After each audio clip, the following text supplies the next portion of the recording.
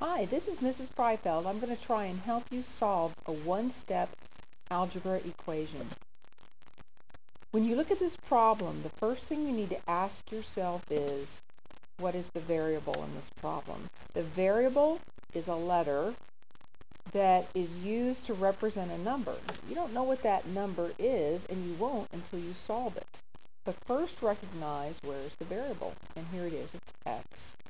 And what you need to do is isolate that variable. It needs to be by itself on one side of the equation. First, the next thing you need to do is ask yourself, well, what's going on with that variable? If you look down here, you can see that 8 is being added to it. In order to isolate it, you need to say, what is the opposite of adding an 8? The opposite of adding 8 is subtracting 8. And because this is algebra, the magic words are what you do to one side of the equation, you need to do to the other. So you need to subtract 8 from both sides of the equation. When you do that, a positive 8 with a negative 8 cancel out, they equal 0. And now x is by himself on one side of the equation. You have isolated him. Now this side of the problem, that's where you need your notes on positive and negative integers. Since I don't see any multiplication or division over here, then I go to the top part of my notes where it says adding and subtracting. Are the signs the same or different in this problem? They're the same. So look where it says same and do step 1. You add the digits together. 10 plus 8 is 18. Well, step 2 says use the sign that's in front of the biggest digit. The biggest digit is 10, and there's a negative in front of it.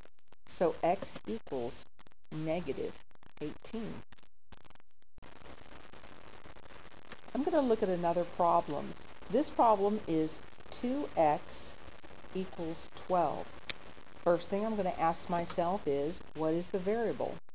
The variable is x. It's on this side of the equation, and I need to isolate it. That means get it by itself. The second thing I ask is, what's going on with that variable? So I look at it, and this number backs right up to the letter, so I know this is multiplication. This x is being multiplied by 2. And then I ask myself, well, what's the opposite of multiplying by 2? And the opposite of multiplying by 2 is dividing by 2. And because this is algebra, you have to remember whatever you do to one side of the equation, you need to do to the other side of the equation. So I need to divide the other side by 2 as well. Now, looking over here, if you have 2 divided by 2, it equals 1. And 1 times x is x. You have isolated the variable. Down comes the variable. Down comes the equal sign. Now you're going to use your notes to solve this side. You ask yourself, do you see any multiplication or division signs? Yes, you do. This is a division sign in algebra. So I'm going to divide. Before you divide, ask yourself, are the signs in front of these numbers the same, or are they different? They're the same. There are 2 invisible positive signs in front of there. That means the answer is positive. And now I can divide.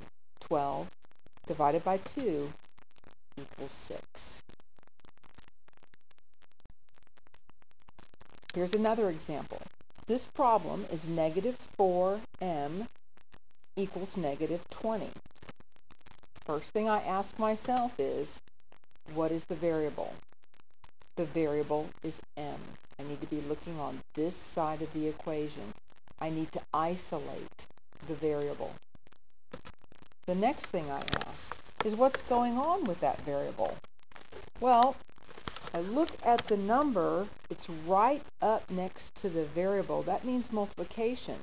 Don't get confused and think that you're subtracting 4, because you're not. There's nothing that you would be subtracting 4 from.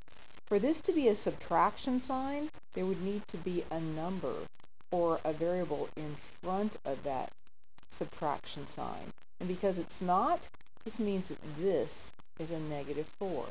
So what's going on with that variable is it's negative 4 times m. And then I say, well, what's the opposite of a negative 4 multiplying by negative 4?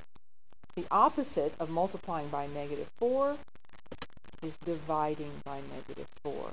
And because this is algebra, you always do the same thing to both sides of the equation. So I divide the other side by negative 4 as well. 4 divided by 4 is 1. A negative divided by a negative is a positive. So these two equal 1, and 1 times m is m. You have isolated the variable. Down comes the variable. Down comes the equal sign. Now, looking at your notes, you can see that this is division. And the signs are the same.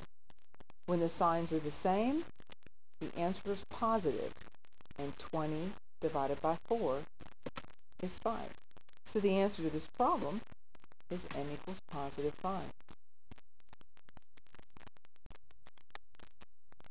Okay, we're going to try another one. This problem is p divided by 4 equals 8. First thing you ask yourself, what is the variable? The variable is p, and you know you need to isolate it. The second thing you need to ask yourself is what's happening to that variable. That variable is being divided by 4. Well, what's the opposite of dividing by 4? The opposite of dividing by 4 is multiplying by 4. And you can write that 4 right next to the p, because when a number backs up to a letter, you know it's multiplication. And because of the rules of algebra, what you do to one side of the equation, you have to do to the other. So you have to multiply the other side by 4 as well. Now, going back to where the variable is, 4 divided by 4 equals 1. 1 times p is p. You've now isolated that variable. So let's bring it down.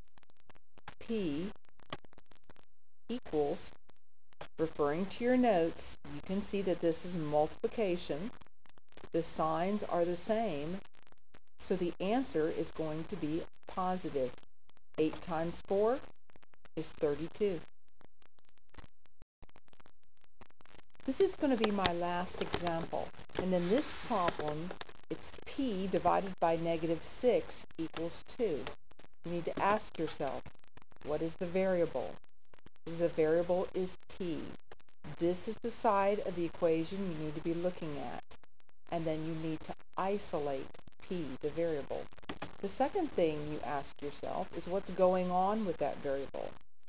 P is being divided by negative 6. Well, what's the opposite of dividing by negative 6? The opposite of dividing by negative 6 is multiplying by negative 6. And I can do that by writing negative 6 right in front of the variable. But because this is algebra, you have to remember what you do to one side of the equation, you need to do to the other side. So on the other side of the equation, I'm also going to multiply by negative 6. So I'll look back over here where the variable is. I know that 6 divided by 6 is 1. I know that if the signs are the same, it's positive. A positive 1 times p is p. So I have isolated the variable. Down comes p. Down comes my equal sign. And I'm going to use my notes for positive and negative integers. I see that this is multiplication. And I ask myself, are the signs the same or different? They're different. There's a negative sign in front of the 6. There's no sign in front of the 2. That means there's an invisible positive sign.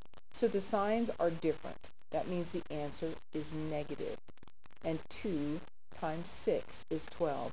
So the answer is negative 12. I hope that helped. This is Miss Fraifeld. Goodbye.